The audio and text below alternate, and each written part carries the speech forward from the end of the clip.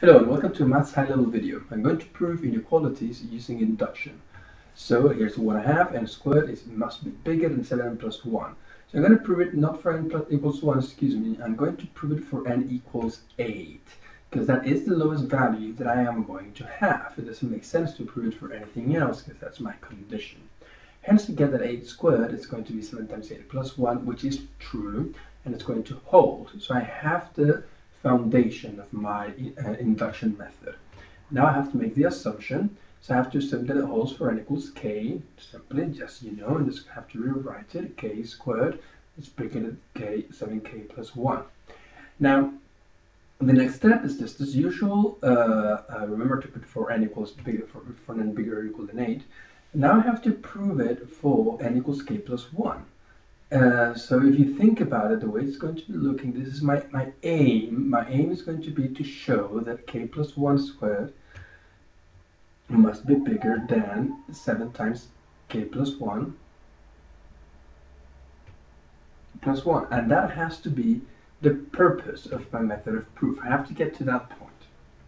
Now I simply open up the squared, and I realize that 7 times k plus 1, well, that's very close to what I have to get.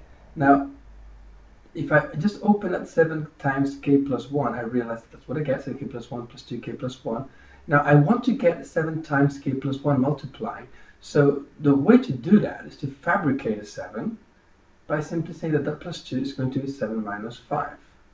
Now I can take the common factor out, and I get 7 times k plus 1 plus an expression that's extra, 2k minus 5.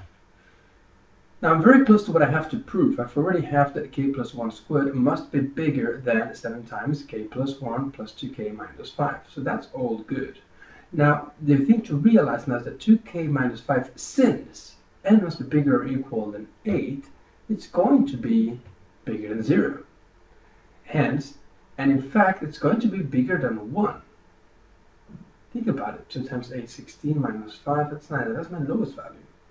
Hence, I can therefore assume that k plus 1 squared is going to be bigger than 7 times k plus 1 plus 1, because I already know it's bigger than something that's bigger than that, which is 7 times k plus 1 plus 2k minus 5. Thank you for watching. Goodbye.